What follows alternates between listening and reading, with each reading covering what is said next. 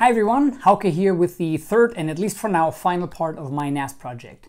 As a reminder, when my off-the-shelf network-attached storage recently died, I decided to build my very own DIY solution from scratch. In the last two videos, I went over what happened, covered some of the basics, and talked about the hardware and configuration I'm going with. We also got the drives ready that we will use in this build. If you haven't watched it, here's a card you can click on to start from the beginning, as I do not intend to go over these items again. And I wouldn't want you to get confused by any of the references I make. In this video, we'll finally get to what turns a bunch of drives in an enclosure into a bona fide NAS.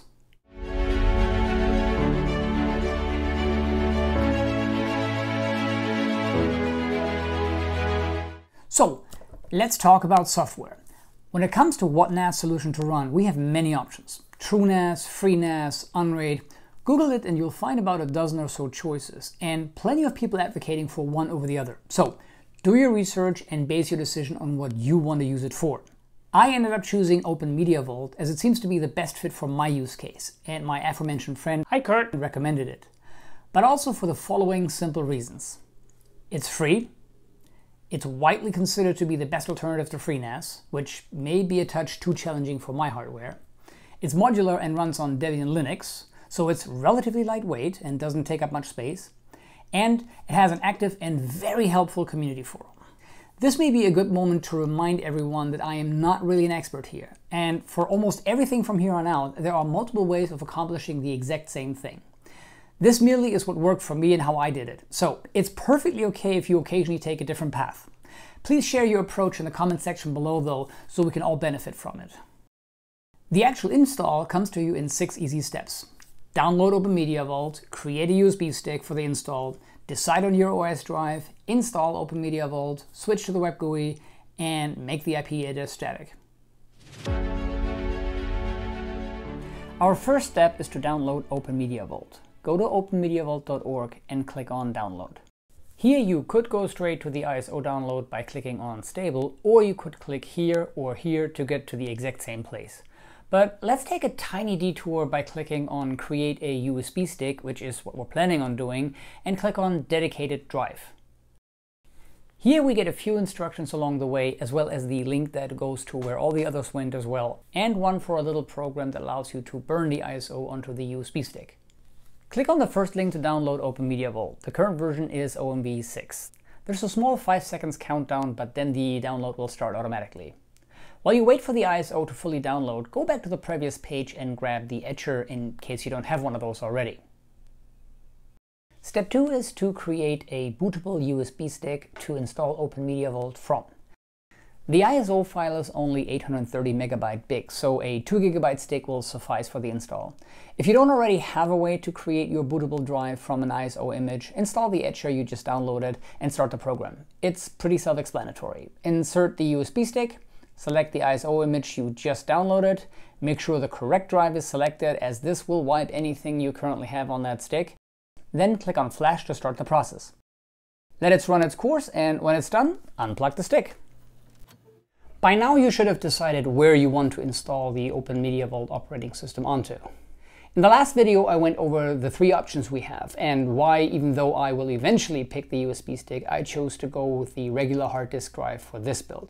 The operating system itself makes do with about 8 GB, so you don't need much space. Combine that with a freed up SATA port and reduced energy consumption, and a USB stick becomes a rather desirable choice. Just make sure you use a fast one. It does make a huge difference, and I will guarantee you a slow stick will frustrate the heck out of you as the system becomes borderline unresponsive. Okay, let's move on to step 4, the actual installation. Attach a keyboard and a monitor to your server and make sure it can connect to the internet during the install. It will make things easier, trust me. Add the OS drive to the system unless you decided to use a USB stick, in which case hold off for now. Now boot the system from the stick. You may need to enable booting from USB in the BIOS in order to do that, which for this HP system you enter via F10 during boot. However, your mileage may vary as this is different for every brand. And if you're going to install onto a USB stick, it may detect the install medium as the only drive at the moment by default already. And once you get to the boot menu, you can add the second stick so you won't forget later. Click Install and follow the instructions. Name your server and enter the domain you are on. If you're using a PC and don't know what I'm talking about, it's likely going to be workgroup. Set a root password and make sure you write this down somewhere. This is the password you will need when you want to log into your server later, either directly or via SSH. Select the drive you want to install to when prompted. Keep going, this part will take a few minutes. The default choices here will work fine, so stick with them unless you know better. The whole process can take a few minutes or even hours depending on what hardware you're using, how good your connection is, and what drive you choose to install onto. So sit back and let it do its thing. You'll eventually end up here. Hit enter and wait for your system to reboot. This can again take a minute or two depending on your hardware. Just don't forget to unplug the install media or you'll restart the installation process all over. After the system has fully booted, you should see this screen. Here you can see the IP address as well as the default user and password combination for OMV. For obvious reasons, this is going to be the first thing we want to change once we log in. I mean, what good is a login if everybody has the same one? But we'll get to that part in a moment. Do write them down somewhere though, as you will need all three items for your initial login. At this point, we are pretty much done with the physical interaction with our NAS and can switch over to the web GUI. So feel free to remove the monitor and keyboard and head on over to the computer of your choice. Open a web browser and enter the IP address you just wrote down or still have shown on the monitor if you didn't disconnect it yet. Now enter the default login information, admin and openmediavault. What you are looking at here is the so-called dashboard. It's the landing page we'll configure later. For now, let's change our password before we do anything else. Head to the top right and click on the settings wheel. Select change password and enter your new password. Repeat it and hit save. Then wait a sec or two for the change to be confirmed. We can set up other user accounts later, but for now at least your admin account has a password that not every other OMV user knows. You could start configuring your NAS at this point, but in order for openmediavault to work the way we want it to, we still need to install a plugin called omv6 that will show up right here. It will allow us to install snapraid and the union file system that we talked about in the last video. If this is starting to look a bit daunting, don't worry. It really is not, and we'll go through it step by step later. We could install the plugin from within openmediavault, but I find it easier to do so remotely. So let's log out and open a secure shell or SSH client. But before we do that, let's check off one last step in the installation process, and that is to make sure that the IP address of the NAS isn't constantly changing on us. If you have DHCP activated on your router, which likely is the default, your router will automatically assign IP addresses to various devices on your network. This changes over time, which is perfectly okay for your phone, but not at all desirable for a NAS, unless you want to go looking for a new IP address every single time the DHCP lease renews. So, log into your router, find the IP address you just wrote down in the DHCP table, and lock it to the MAC address it is associated with, thereby making it a static IP assignment. Okay, let's install the omv6 plugin. You can use whatever terminal software you like, and if you don't have any, I'll put a link in the description to the free and simple putty I'm using here. Enter the IP address and click Open. Accept the warning when it pops up. Log in as root and use the password you created during the install process.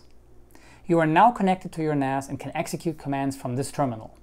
Open a web browser and search for omv-extra. Click on the forum link and you will get to this webpage. Here you want to copy the command that is prominently featured. Paste that into your putty window by clicking the right mouse button, hit enter, and wait for the process to finish. Once again, depending on your hardware and internet speed, this might take a minute or quite a while, so be patient. At this point, I suggest you reboot the system to complete the install. So, log into your NAS and do a Ctrl-Shift-R to perform a hard reload of the page for good measure. You may have noticed that the dashboard looks a good bit different this time around. It now displays some key stats. You can change the content of the dashboard up here. Feel free to play around with this if you don't like what you're being shown.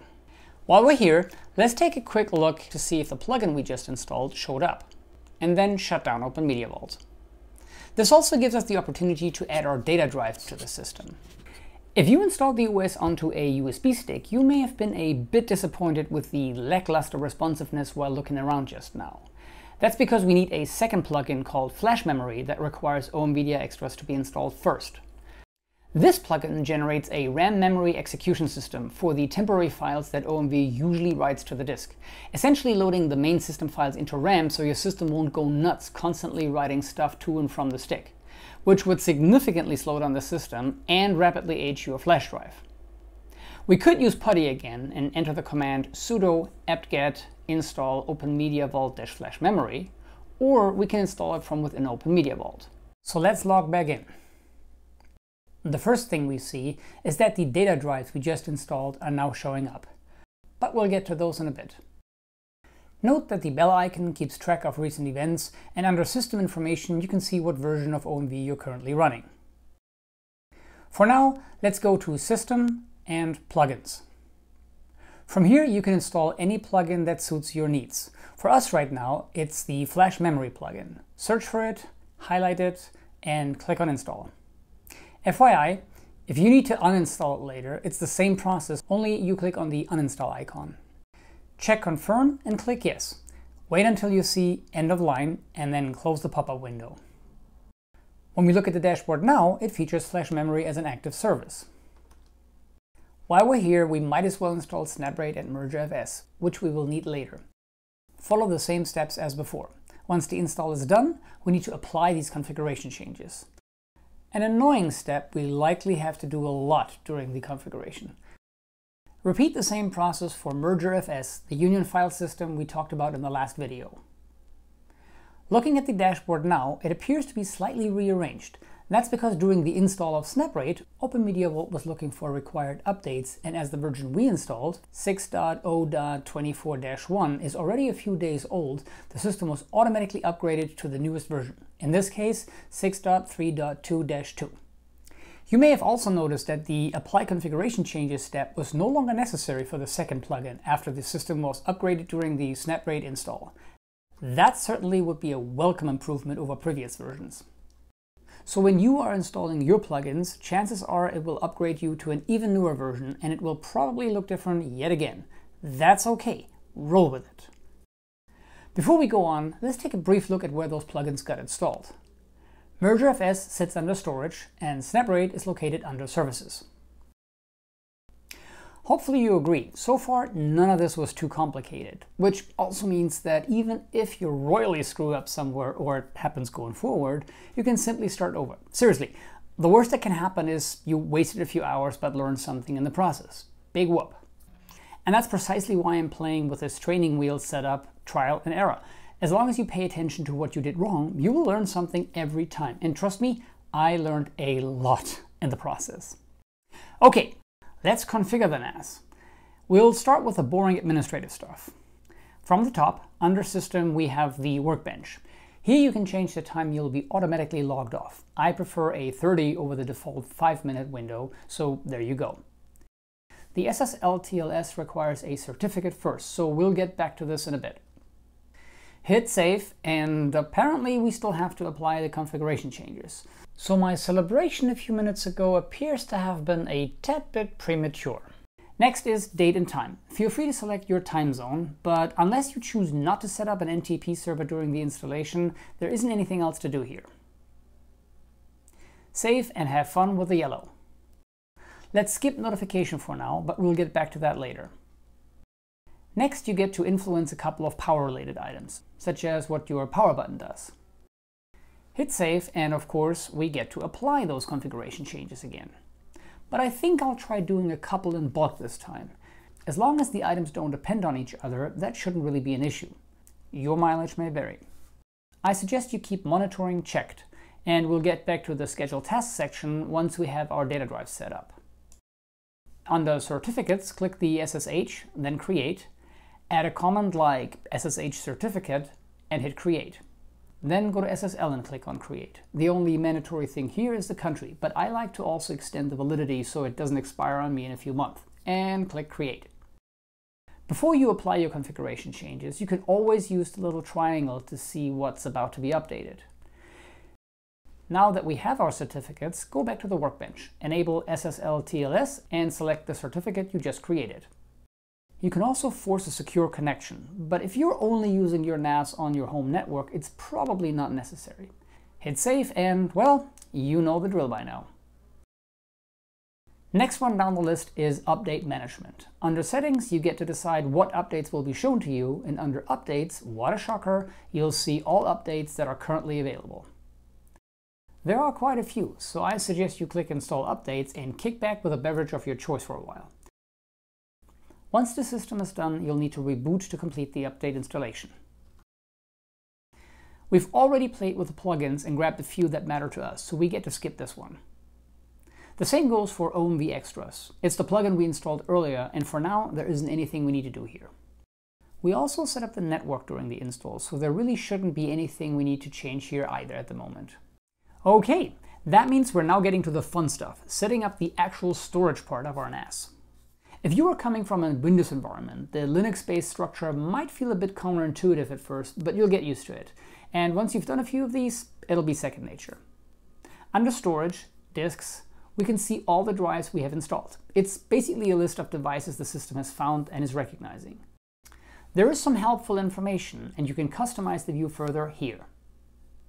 This will aid you in identifying your drives when the inevitable happens. But before OMV can do anything with them and they show up under file systems, by the way, this is the OS drive, we need to first configure, essentially format and mount them. This is going to take a bit. Depending on the size of your drives, it might actually take quite a bit, so strap in. I like to start by wiping the drives. I'm not entirely sure you have to do this, but it's part of my workflow and it's not going to hurt anyone. Before the drives show up here and we can mount them, we need to first create the file system, in other words, format them. Go back to File System and click on Create. Select ext4 from the options, then select your first drive. ext4 is a general-purpose file system that is fairly OS agnostic, and mergerFS and snapraid kind of rely on it. If you'd like to learn more, I'll put a link to a good write-up in the description below. Depending on the size of your drives, this is the part that can take a while. When you close the pop-up window after the drive is done, you'll be sent to the screen where you can now mount it. But let's format the other ones first and then mount them all together. This 250 GB hard drive only takes about a minute and a half to format, but I have seen multi-terabyte drives take in excess of 10 minutes for this. So be patient. To mount the drives, select a file system you've created. If you want, you can change the usage warning threshold. This is the percentage at which the system will notify you that the drive is almost full, so you can take proactive measures. I also suggest giving them a name. A common convention is D1234 for data drives and P1234 for parity drives. This has no impact whatsoever, but you'll see why this might be helpful in a bit. Apply the config changes as per usual and you'll see the drive is now mounted. Do the same with the other drives, and yes, you can batch these if you are so inclined. All of our drives are now mounted, but not yet referenced or used for anything. We'll get to that next.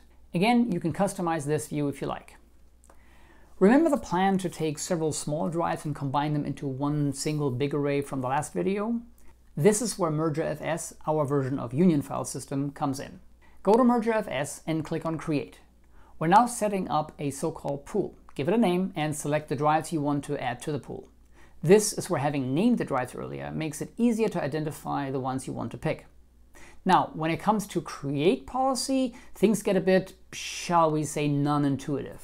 I've played with different policies with varying results and have come to prefer the most free space option, as it fills up your drives easily, starting with the one that has the most space available. But others seem to be partial towards the existing path most free space option. I will put a link to a GitHub documentation in the description below. I suggest you read the part that describes creation policies, particularly the path preservation aspects. The next parameter should, at least in theory, so I am told, kind of act as an emergency brake. It should overrule the policy we just set and stop the filling of the smallest drive at a specific threshold until all other drives have also reached that threshold. So the default 4 GB is kind of low in that context. I've seen people advocating using anywhere between 5 and 50% of the smallest drive. But I've had good experiences with a 20% limit. Given that the smallest data drive in this test setup here only is 80 GB, I'm setting the limit to 16. On my actual setup, this will be set to 400 GB, with a 2 GB drive being the smallest drive for now. The good news is that you can change this later, so feel free to play around with this a little. Ignore options and hit save. Go ahead and apply the changes, as we need this to have taken for the next step to work. So far so good. We now have a pool consisting of multiple drives, but no data security. This is where snapraid and our final drive comes into play. Go to Services, snapraid, Drives, and click on Create. Select the first drive. I suggest you start with one of your data drives and name it. Feel free to get creative, but for simplicity's sake, I'm sticking with my previous nomenclature. It's not all that important anyway, as the name is only used within snapraid itself. Check Content and Data and hit Save. Rinse and repeat the whole thing for all the other data drives as well. Again, you can batch these if you like. Now select your parity drive, name it, check parity, and hit Save. Apply, confirm, yes. You can, and if possible should, have more than one parity drive if your setup allows it. But that is beyond the scope of what we're doing here today. When you're done, click on Settings. Feel free to tweak things if you know what you're doing. If not, my suggestion is to ignore most of it and focus on the scrubbing. This checks the data and parity drive for errors by recalculating the parity bits and comparing them to the stored information. Unless your NAS is going to get used heavily, I suggest you adjust the scrubbing frequency to something less aggressive, say 3 weeks or 30 days. But you could also opt to set it to something like 15% each day, which would scrub more than 100% within 1 week. I'm happy to put a link to the snapraid manual in the description. Feel free to read up on scrubbing and adjust the frequency and percentage to match your needs. Save, apply, confirm, yes. For snapraid to work as advertised, we need to do one more thing though, and that is tell it to update its information somewhat frequently. You're only protected by parity if the parity knows what changes you've made to your data. In other words, any changes not yet synced will be lost if a drive fails. So your NAS usage will influence your sync frequency, as will the age or speed of your system. But keep in mind, you're not syncing everything all the time, only the changes made since the last sync. Let's go back to the section Schedule Tasks under System we skipped earlier. Click on Create and enter snapraid sync as a command. Now decide how often you want this to run. Notice for certain date, the time populated is the current one for reference. We could go hourly here, but given my aging hardware and the limited use my NAS will see, I'm opting for a daily sync. You can always come back here and run a scheduled task manually by selecting the task and clicking on Run. Obviously, as there is no data on any of the drives yet, this doesn't take any time at all. We now have both bitrot protection with scrub as well as parity protection with sync. Great. Now how about getting a heads up before your drives fail? That we can do under SMART. SMART stands for Self-Monitoring, Analysis, and Reporting Technology, which really isn't all that smart, but it's better than nothing. First, let's turn the whole thing on by going to Settings and clicking Enable. Then set an interval in seconds. I am shooting for a weekly check interval, so that is 604,800 seconds. Leave the power mode set to never and ignore the temperature settings. And hit Save. Go to Devices and turn on monitoring for each one individually. This includes your OS drive for a change. Now that you have enabled monitoring for each drive, click on Schedule Task and create one for each of your disks. Leave the type as Short Self-Task and pick a time. You can play with how you would like to schedule them. For example, you could space each task out by an hour, but have all execute on the same day of the week like I am doing here. Or you could have each one get tested on a different day. Entirely your call. Okay, now let's turn our attention to how we will access the content on the NAS. Step 1 is to set up a new user that isn't the admin. It's always a good idea to keep those separated. Go to User and click on Create. Select a name and a strong password you can remember. You can make the user part of a group, but I'm going to skip that for now. Once again, save, etc., etc., etc. Next, let's create a folder the user can access. Go to Storage, Shared Folders, and you guessed it, click on Create. Name your folder and select the mergerFS pool we created earlier from the pull-down menu.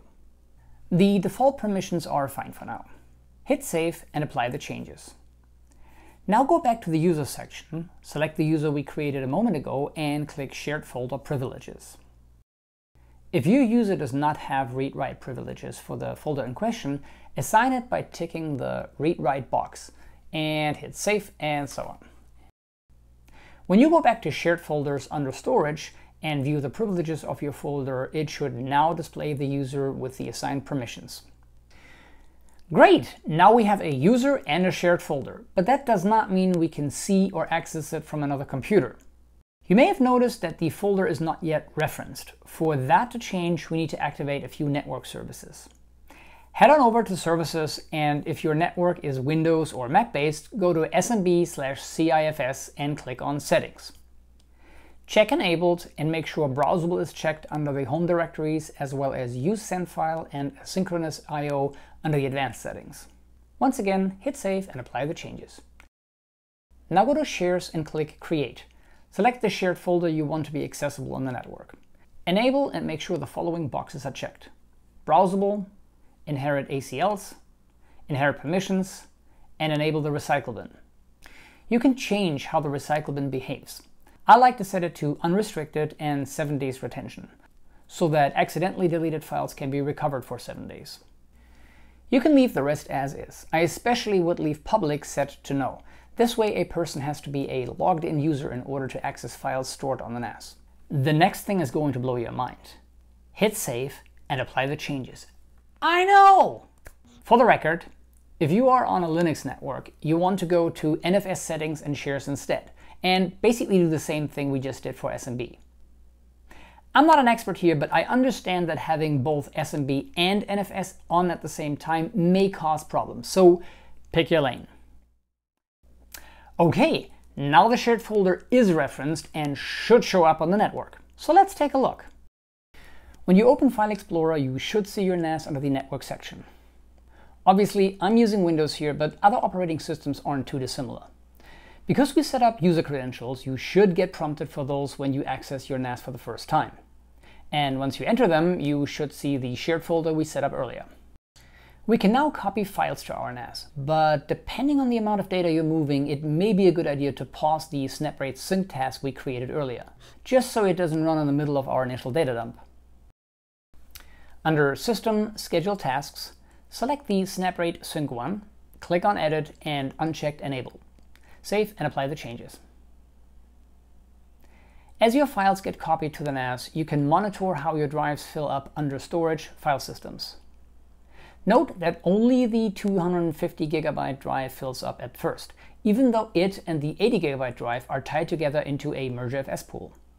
Remember that we told mergerFS to use the most free space policy during setup? It is doing exactly that, using the drive within the pool that currently has the most space available. Watch what happens as the space left on that drive equals the space left on the other one. Now they are both getting filled at roughly the same rate. The eagle-eyed among you may have noticed that the parity drive is still empty. That's because no sync has happened yet. So when your initial data upload is complete, I suggest running a manual one. Go to System, Schedule Task, select snapraid sync, and click on Run. Hit Start, and after a few seconds, the system will tell you how long this is going to take. Find something fun to do and come back when it's done. Close the window, and while we're here, let's put the task back on schedule if we disabled it earlier. When a drive hits the 85% full mark, that's the warning threshold we set up when we mounted the individual drives, this happens. And as you add more and more data, you'll eventually run into this. That is when the minimum free space limit we set up earlier for the mergerFS pool kicks in. By the way, if you have deleted files that are still in the recycle bin and you need to free up some space, you can go to Services, SMB, Shares, select the shared folder you want to free some space up on, click on Edit, and manually take out the trash. There is one thing we skipped earlier that's worth going back to, and that's notifications. It's rather unlikely that you're going to regularly log into your NAS to see if everything's going okay. No, you'll set it up like we just did and then stick it in the corner somewhere and let it do its thing. So notifications can be really helpful if you need to be made aware of something. To set them up, go to System, Notification, and click on Settings. Check Enabled and configure your SMTP server. If you don't know your specifics, check on your email provider's webpage. They'll usually tell you what to put in for server, port, etc. If you are using a third-party email program like Outlook, you likely have done this at least once before. You can get creative with the sender email. This is not used for authentication, so it doesn't have to be real, and you can make it stick out in your inbox if you want to.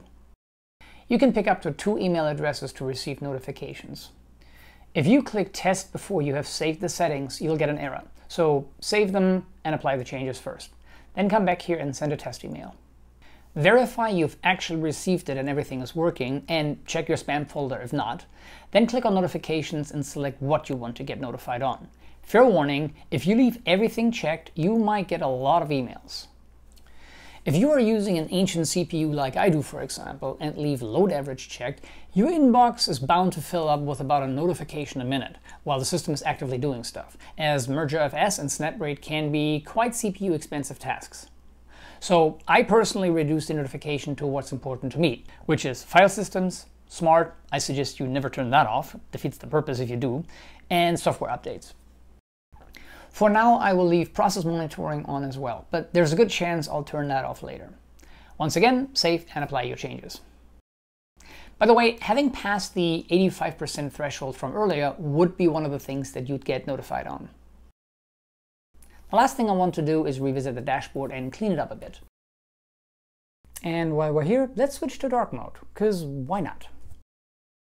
Looks like we also have a few new updates, including a new OMV update. So let's take care of those while we're at it. By the way, the dashboard interface remembers in what order you check the boxes, so you can rearrange how it displays your information that way. And there you have it, a DIY NAS on the cheap with plenty of room to grow. Now, none of the things we've done here are chiseled in stone, so feel free to create your own test setup and play around with the settings.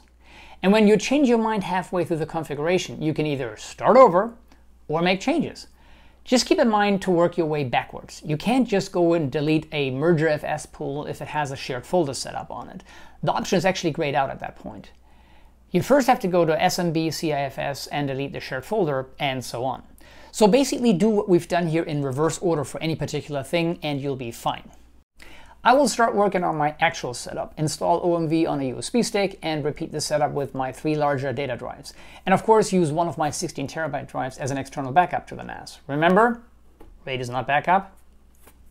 There's a chance I will simulate a failed data and/or parity drive and then rebuild it in a separate video. But for now, it's your turn to build your own DIY NAS. Let us know in the comments what hardware you use, and share your experience, good or bad. I hope you found this helpful, because it took a while to put together. If so, consider leaving a like and maybe subscribe so you don't miss if and when I continue the story. Thank you for watching, and I'll see you next time.